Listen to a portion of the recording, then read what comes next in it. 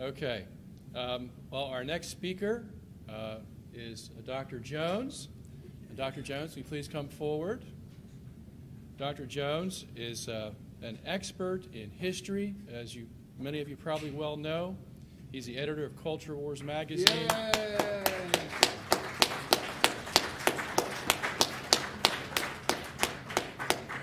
And Dr. Jones, without exaggeration, is another genius that I am happy to have the privilege of knowing. And he's going to talk to you today about Newton, Isaac Newton, and physics and politics and all kinds of things like that. So let's have a hand for Dr. Jones.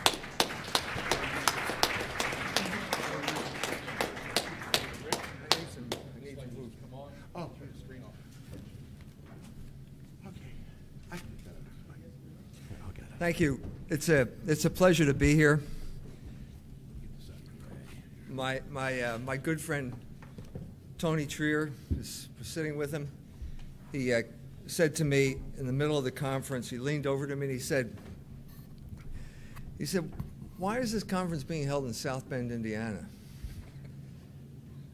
And I looked at him and I said, "Because South Bend is the center of the universe."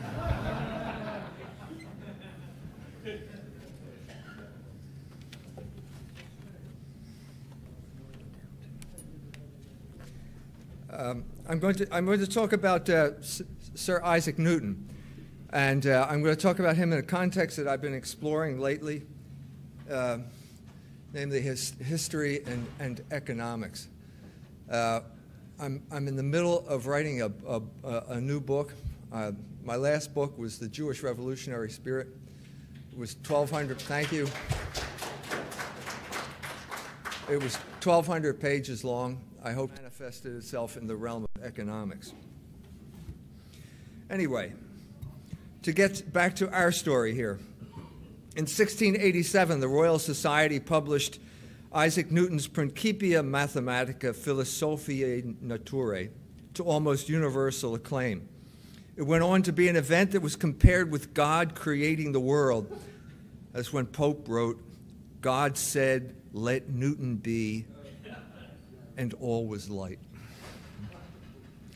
The publication of the Principia has been portrayed as a quasi-divine act ever since. And what was this divine accomplishment? Newton's Principia brought heaven and earth together in one unified system. He united celestial and terrestrial mechanics, the systems of Kepler and Galileo respectively, into one unified mathematical construct described by the inverse square law. Newton was a mathematician of genius, but he put mathematics to more than one use in the Principia. The first use was to describe the attraction which gravity exerted between bodies in general and the planets in particular. The second use of mathematics was to cover his tracks. Newton deliberately made the Principia as unreadable as possible by adding large sections of mathematical equations of his own invention.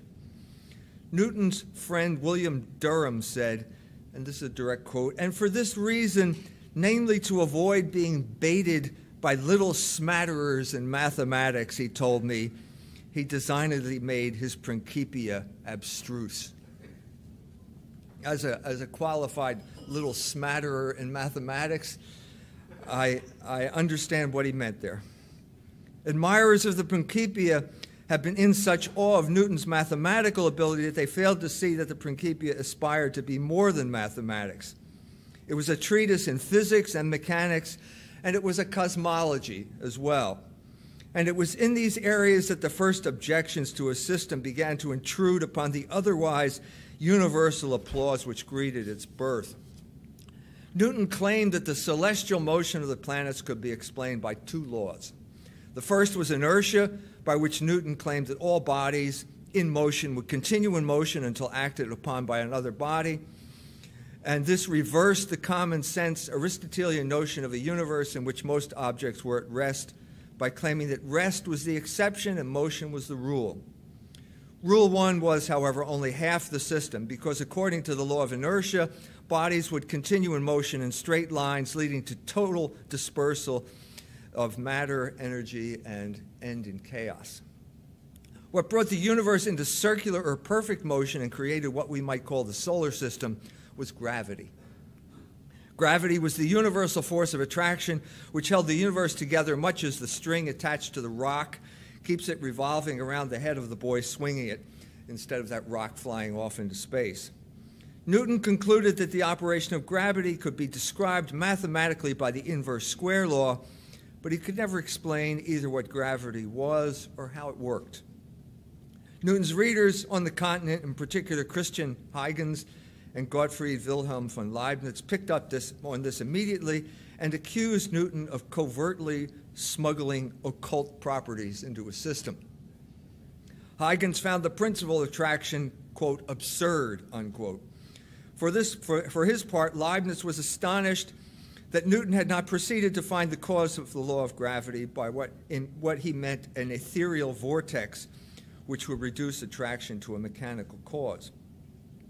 Newton's physics was based on a rejection of Aristotle's idea of natural motion, which taught that the four elements, earth, air, fire, and water, all had their natural place, and that bodies in which any one of these elements predominated would either go up, home of the natural abode of both fire and air, or down, the natural abode or home of both earth and water.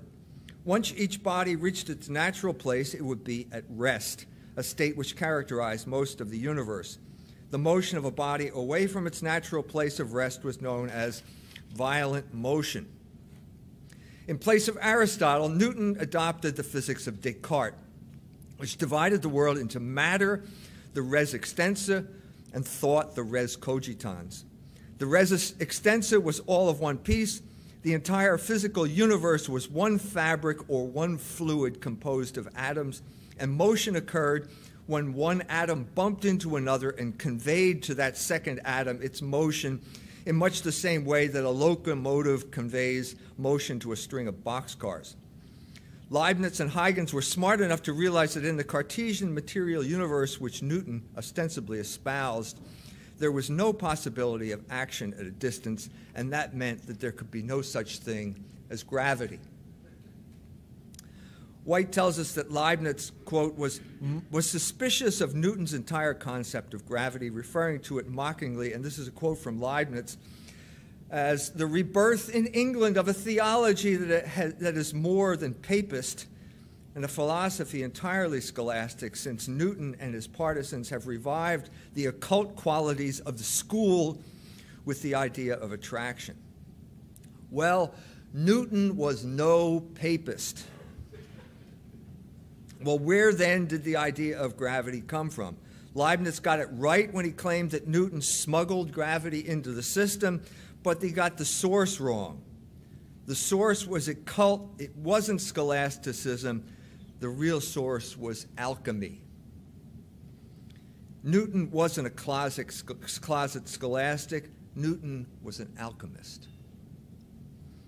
Beginning in 1669, Newton devoted 10 years of his life all but exclusively to alchemical research, including experiments involving equipment in his Cambridge apartment. Newton devoted more of his life to alchemy than he did to mechanics or optics or even mathematics. The Principia was in many ways both the culmination of his alchemical studies and also a short interruption of those alchemical studies, because he continued them afterwards as well. Alchemy was born in Alexandria, in Egypt, when Egyptian metal workers tried to find an explanation for their craft in Greek philosophy at some point around the time of the beginning of the Christian era. It was Egypt and Greece coming together in Alexandria. According to Hopkins, real alchemy did not exist until philosophy had been applied to explain the artistic creations of the workers in metals. Hopkins claims that Plato and Aristotle furnished the philosophy from which alchemy arose, but before long it becomes clear that both Plato and Aristotle derived their ideas from Empedocles. If you read the Timaeus, which is the only book of Plato that was well known during the Middle Ages, Plato says explicitly that Empedocles had attempted to explain the composition of all natural objects as being made up of 4 units: earth, water, air, and fire. Plato may have understood the concept differently, but that's where he got the idea. Aristotle had a more sophisticated understanding of matter than the atomists. He believed that the world was made up of, instead of being made up of little balls bumping into each other, Aristotle believed that as forms are to matter, so also the soul is to the body. The form was the entelechy, or the telos embedded in the object, the telos of the object. Aristotle nonetheless paved the way for alchemy when, in explaining the four elements of Empedocles, he wrote, "There is nothing strange in supposing that brass may lose some of its elementary earth and partake more of the higher elements such as fire. By changing to higher qualities, brass may be changed into gold, for the quality of gold is independent of the metallic substances which is its support." Now, Newton was familiar with Empedocles both through his alchemical research and through his exposure to classical thought at Cambridge University, where he was both an undergraduate and holder of the Lucasian Chair of Mathematics. In one of his unpublished papers, Newton wrote that Empedocles claimed that all matter consist of atoms, an idea which he claims was a very ancient opinion and one which is usually associated with Democritus. Now, atomism held a peculiar attraction for Newton, and that's something we're going to talk about a little bit later. But the idea was common enough, and he could have gotten it from any number of sources. The idea most usually associated with Empedocles, though, and the one which alchemy adopted as its metaphysical first principle, was the idea that the universe was kept in motion by the contradictory forces of love and strife. Now, do love and strife sound familiar now that you have already explained the first principles of the Newtonian system? Well, the first principles are Empedocles, love, and strife. So in other words, the first principle of the Newtonian system is inertia, and that is the same as strife.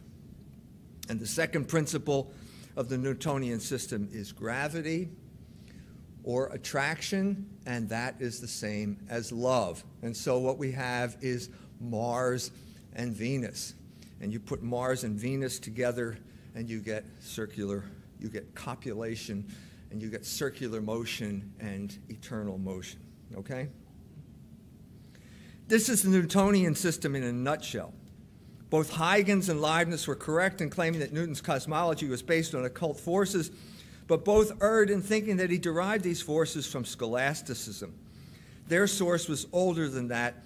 It was Empedocles, and Newton most probably learned about Empedocles via alchemy. Alchemy was full of mythological forces, attractions and repulsions, or as Newton would say, sociableness and unsociableness. Venus, which was both a planet and the metal copper, would fall in love or find itself irresistibly attracted to Mercury, which still retains its identity both as a planet and a metal in common parlance. And then copulation would result, bringing about a new compound. It's a bit like saying that sodium is so attracted to chlorine that the two fell in love, copulated, and produced table salt. Newton was very specific in dealing with talking this way, and so he has one of his many alchemical papers. He says basically, dissolve volatile green lion in the central salt of Venus and distill. This spirit is the green lion, the blood of the green lion, Venus, the Babylonian dragon that kills everything with its poison, but conquered by being assuaged by the doves of Diana. It is the bond of Mercury. Neptune, with his trident, leads the philosopher into the Sophic garden. Therefore, Neptune is the mineral watery menstruum, and the trident is the ferment of water similar to the caduceus of Mercury, with which Mercury is fermented. That is, the two dry doves with the dry, martial Venus. You got that, or should I repeat it? What we see in Newton is not a return to scholasticism, but a return to paganism. The Newtonian system gave new life to the English ideology, but the English ideology had always been involved in magic.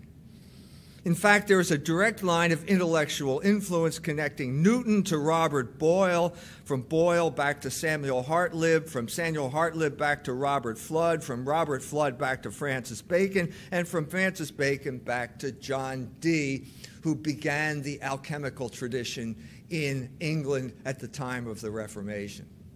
Now, I am talking about the center point here, the kind of mechanism of Newton. If you want to know about the alchemical tradition from John Dee up to Newton, it's in the Jewish revolutionary spirit. If you want to jump ahead from Newton and understand how the Whig junta, the Whig revolutionaries, took Newton and turned it into a weapon that was spread by Masonic agents, Masonic lodges to bring down the Bourbon House in France, that's in the Jewish revolutionary spirit too, under the chapter of Freemasonry. What Newton did is he refined Dee's magic down to its two basic principles, love and strife. And of the two, strife or inertia was the more basic. That is the first principle, strife. The notion that strife is the fundamental principle of the universe would become a fundamental belief of the English ideology. If we substitute the more economic term competition for strife, we can see that Newton established the fundamental principles for modern English capitalism as well.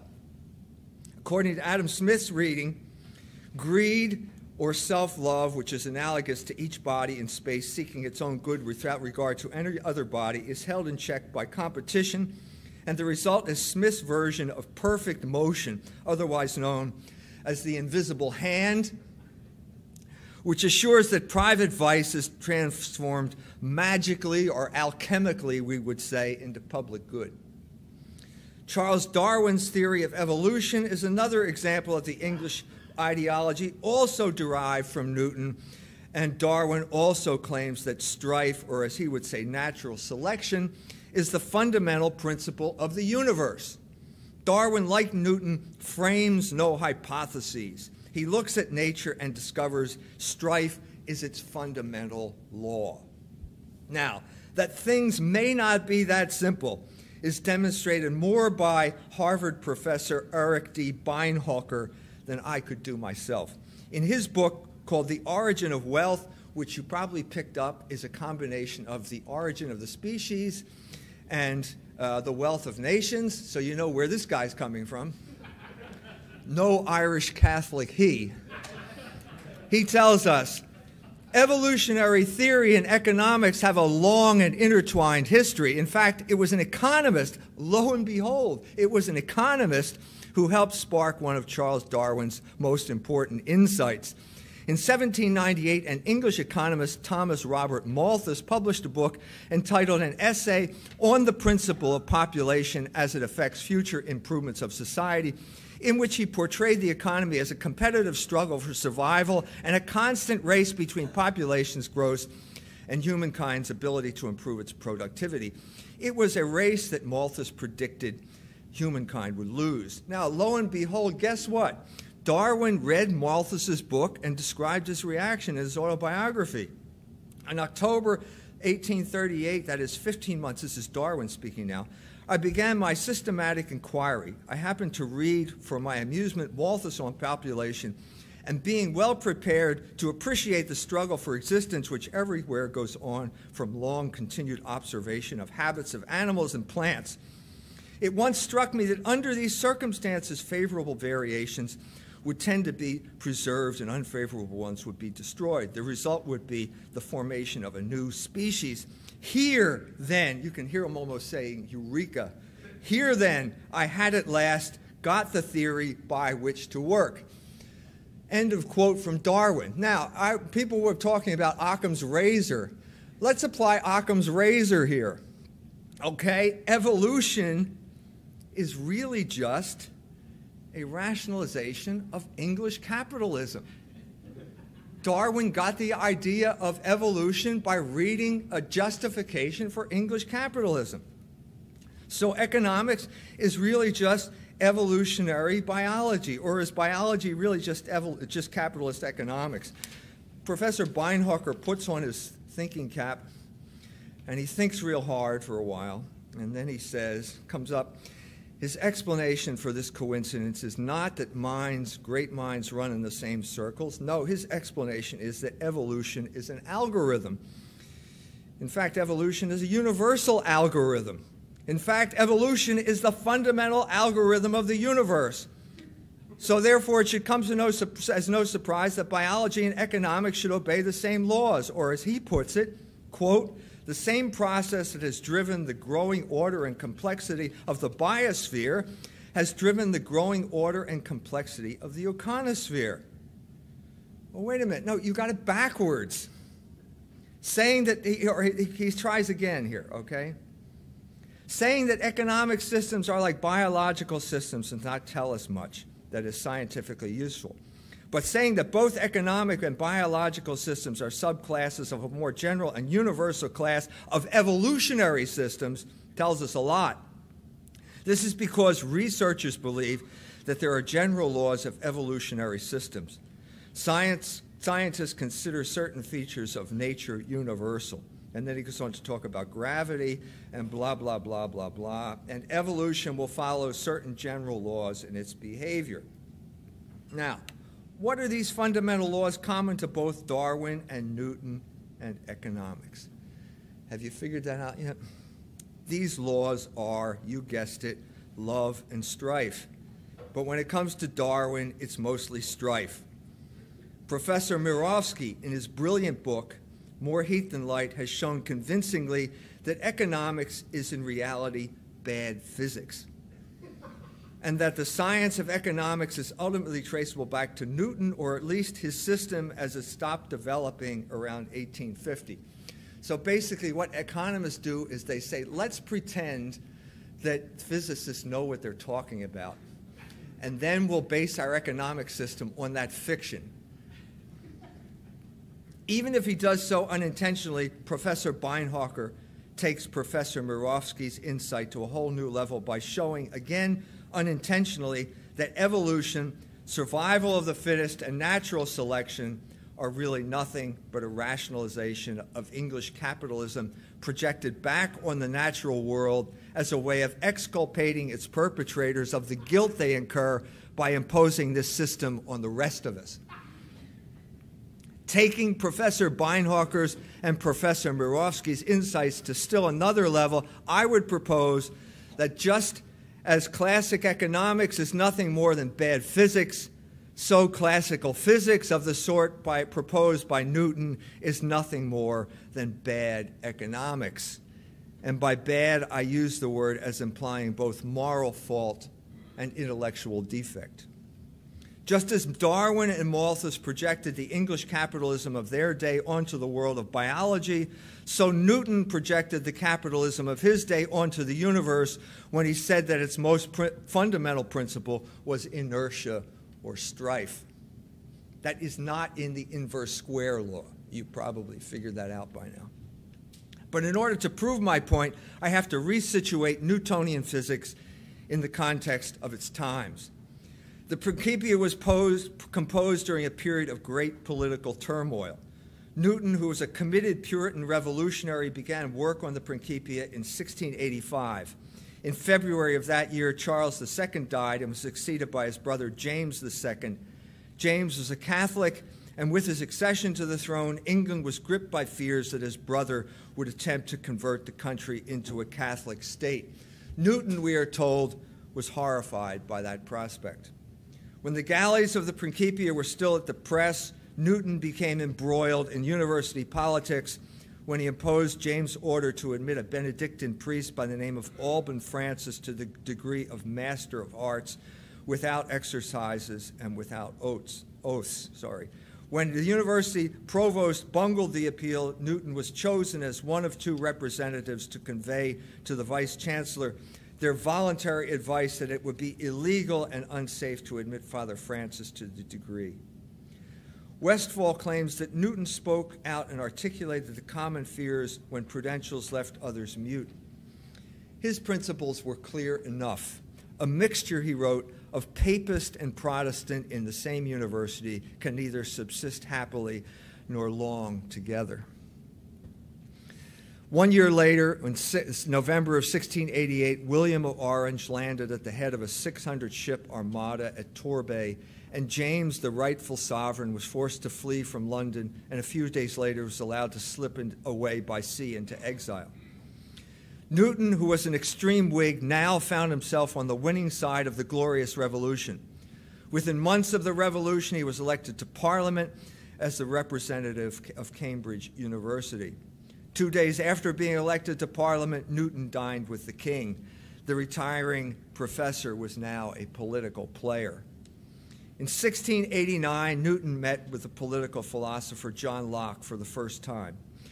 Locke attempted to read the Principia while still in exile, but being what Newton would call a little smatterer in mathematics, he couldn't figure out what it was about, and had to turn to his friend Christian Huygens, who assured him that Newton's mathematics were in order.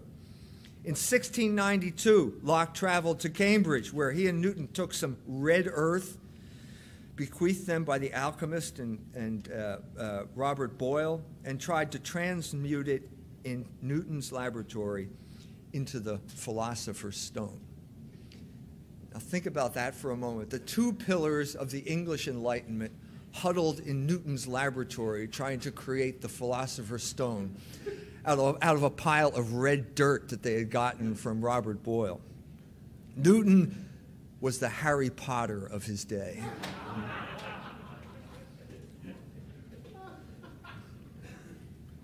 Locke mentioned Newton glowingly in the introduction to his essay concerning human understanding. He obviously saw in Newton a valuable asset for the Whig cause. And what did the Whigs need most at this point, when the revolution was still young and vulnerable?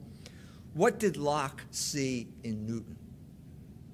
In addition to a man who could turn lead into gold, which is always a useful skill, Locke saw in Newton's Principia a new source of credibility or legitimacy, the one thing the Whig revolutionaries lacked when they placed a usurper on the throne. Newton's cosmology was rationalization in just about every sense of the word, and it was rationalization of the term force.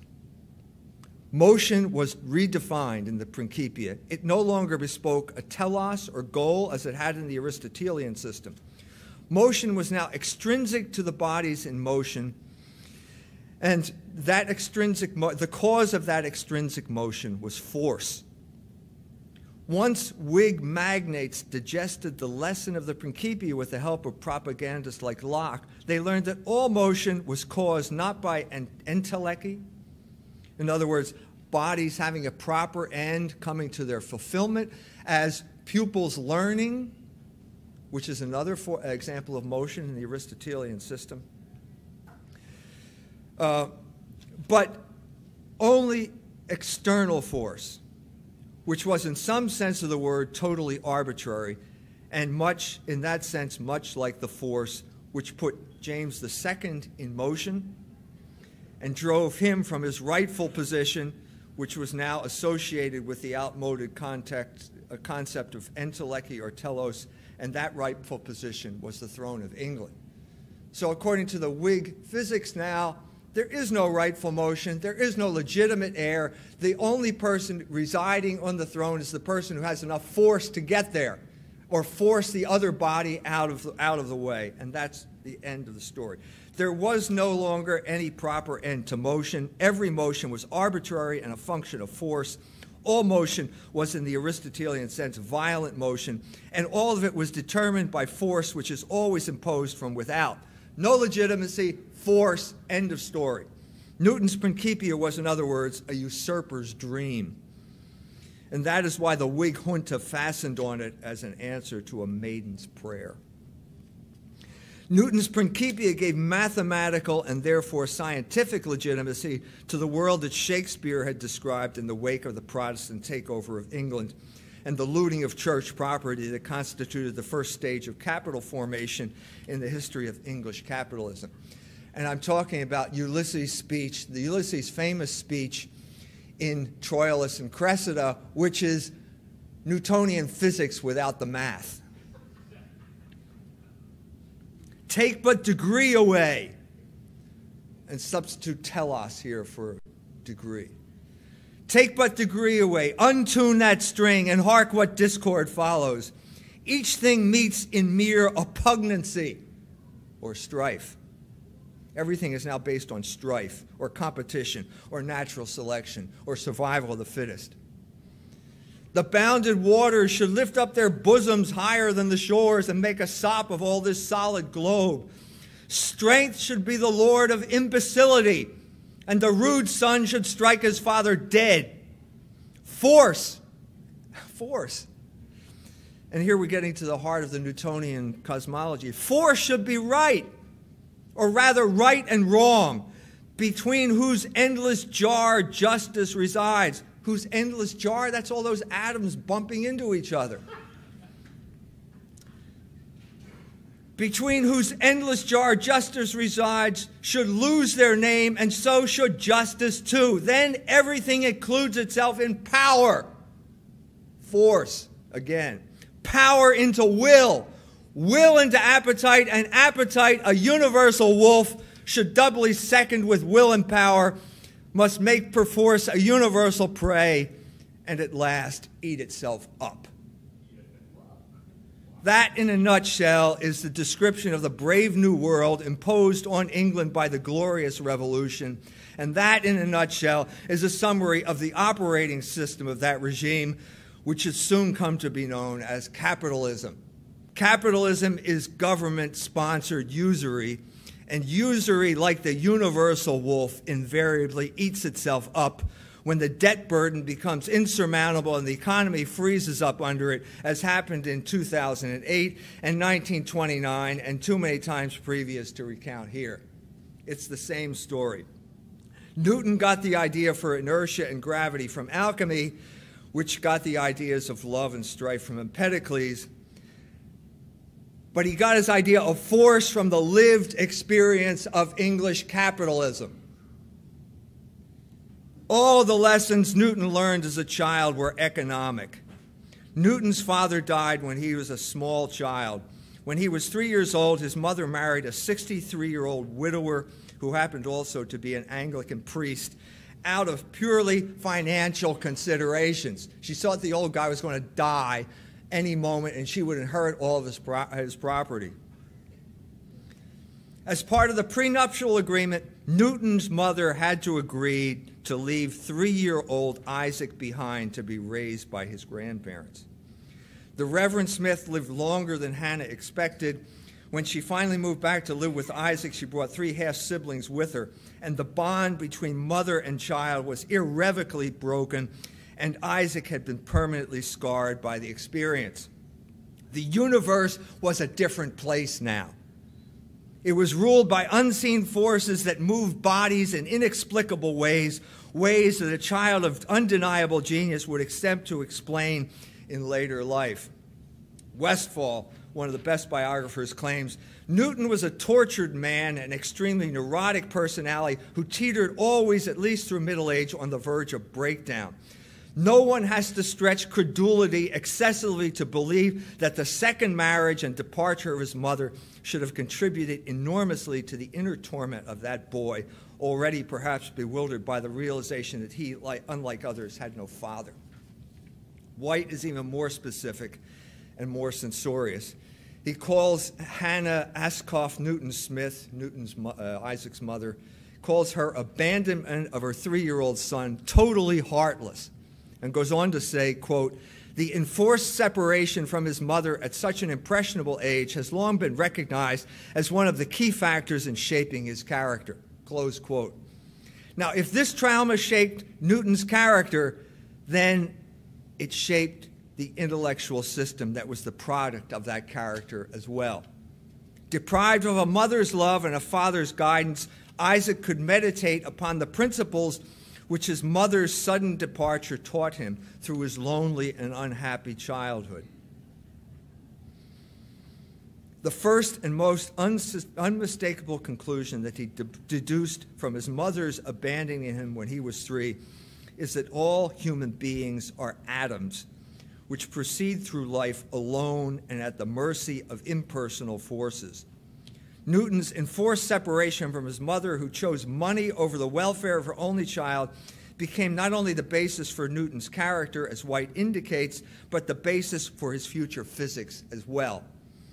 Both derived their character from the economic lessons Newton learned as a 3-year-old who was abandoned by his mother. Newton early on constructed a theory of economic forces which would have direct relevance to his cosmological theory. Newton's real first law, which is to say the one he learned from his mother, states that money, which is always translatable as force, is more important than the bond between a mother and her child. A mother's love, as well as the most intimate and familiar ties, are controlled by abstract economic principles which no child can understand and which remain mysterious to the great majority of mankind. The heart of this economics is the idea of force, which, as Professor Murawski has explained, is another word for money. Economic force, or money, alone explains the motion of heavenly bodies like that of his mother. Money is the secret force that determines motion. There is no plenum or fullness to nature. There are only lonely atoms in a void moved by force, which is another word for money. As Westphal tells us, after deploying the standard arguments against a plenum, Newton opted for atoms, which is to say a cosmology based on his life as an abandoned child and a lonely scholar. Like Darwin, Newton projected English capitalism onto the universe. Unlike Darwin, the pampered scion of the English ruling class, Newton projected capitalism as he saw it and lived it, the rejected outcast who was determined to make his way by political patronage or force. The ultimate source of Newton's cosmology wasn't mathematics. It wasn't disinterested observation eschewing hypotheses, as the famous phrase, hypothesi non fingo, indicated. It wasn't even alchemy, from which he derived the concepts of inertia and gravity. The ultimate source of Newton's cosmology was capitalism, viewed through the lens of his relationship with his mother. Subsequent experience only reinforced the view of the universe he learned from his absent mother. By the time Newton enrolled at Cambridge, his mother was earning £700 a year, at a time when a skilled craftsman or average civil servant had to make do on 50. And yet Newton had to earn his room and board and tuition there as a sizer, which is to say a servant who waited on tables and emptied the chamber pots of those better off than he. It was a situation which further poisoned his relations with his mother. The injustice of the economic situation led to thoughts of violence. He spoke of it in his diary. He spoke of in his diary of burning his mother and stepfather's house down with them in it. Newton was fascinated by the idea of perpetual motion. He consoled himself by constructing machines. And like Hooke, he was influenced by that form of the universe. What he did ultimately was turn the universe into the ultimate machine. And he found perpetual motion in the realm of finance before he found it in the realm of physics. Finding it impossible to get along with his fellow students, Newton decided to exploit them financially instead by engaging, quote, and this is Westphal's quote, in extensive business in usury, conducted largely among fellow sizers. Newton would continue to be a moneylender for his entire life.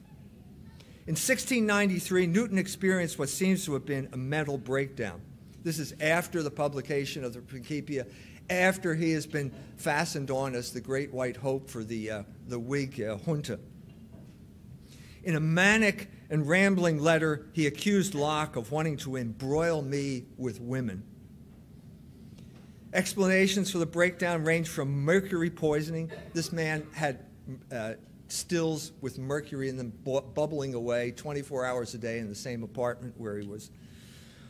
So the explanations range from mercury poisoning to the end of his relationship with Fatio de Doulier, with whom he is suspected of having homosexual relations.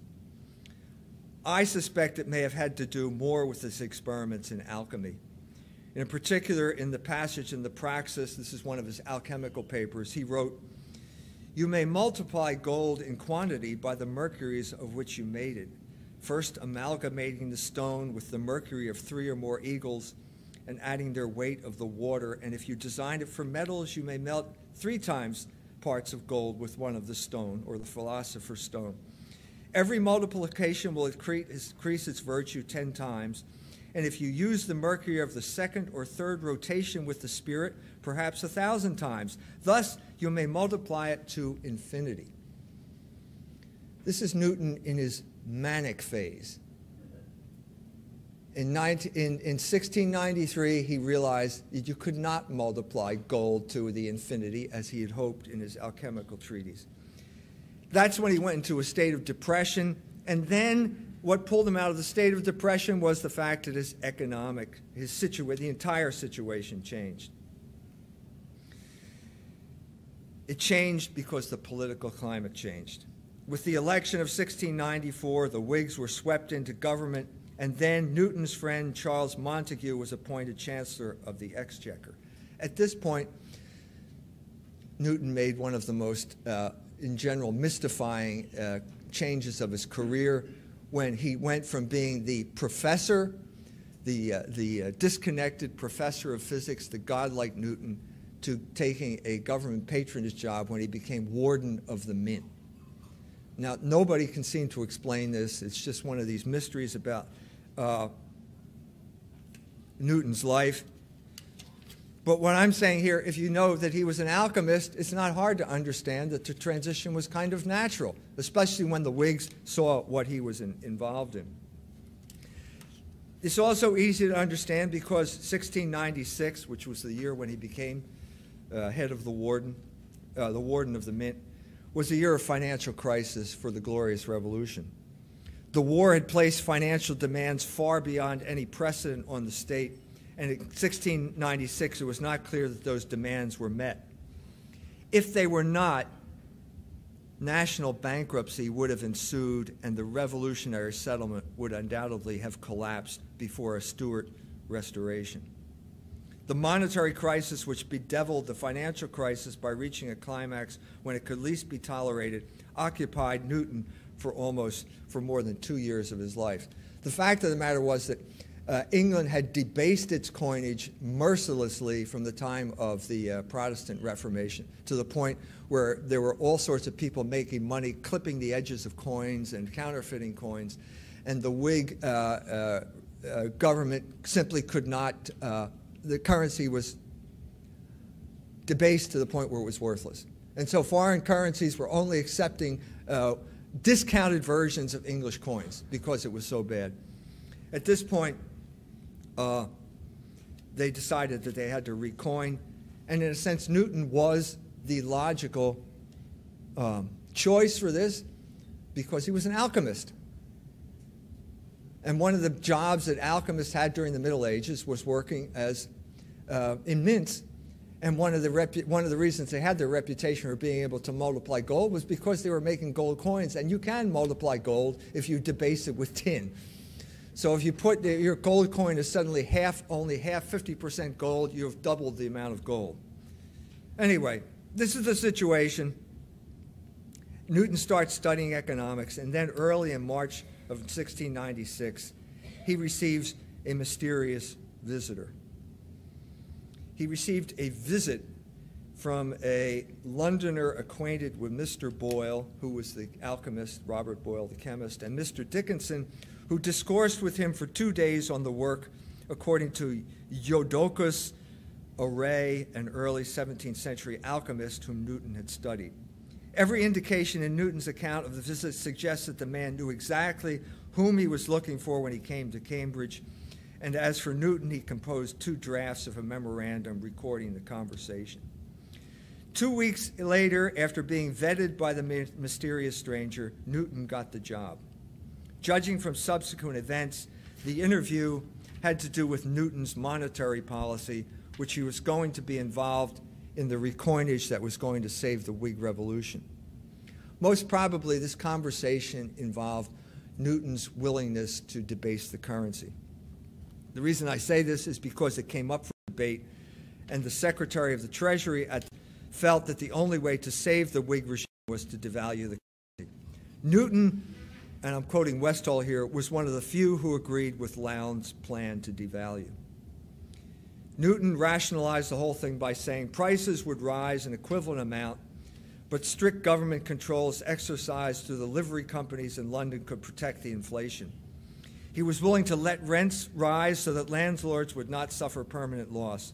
Holders of government annuities would suffer loss, but he assumed that the Parliament would assuage their lot to maintain the government's credit. Locke was the most articulate of those who insisted that only recoinage at the old standard could salvage the currency. Eventually, it was Locke's view that prevailed, and Newton was ordered to create an honest currency. His patron, Charles Montague, met the financial needs of the Whig regime with the newly created Bank of England, which funded the national debt instead of creating a debased currency. And capitalism was launched in earnest onto a world where it would cause even more misery than the amateurist attempts at usury that it had caused in the Middle Ages. And what Newton learned is that physics was more serviceable than he suspected, but more importantly than that, he learned that the dream of alchemy, which he thought had died during the Black Year of 1693, hadn't died after all. It had been reborn as the quintessence of the English ideology. He and Locke had actually found their philosopher's stone in the world of capitalist finance. Thank you very much.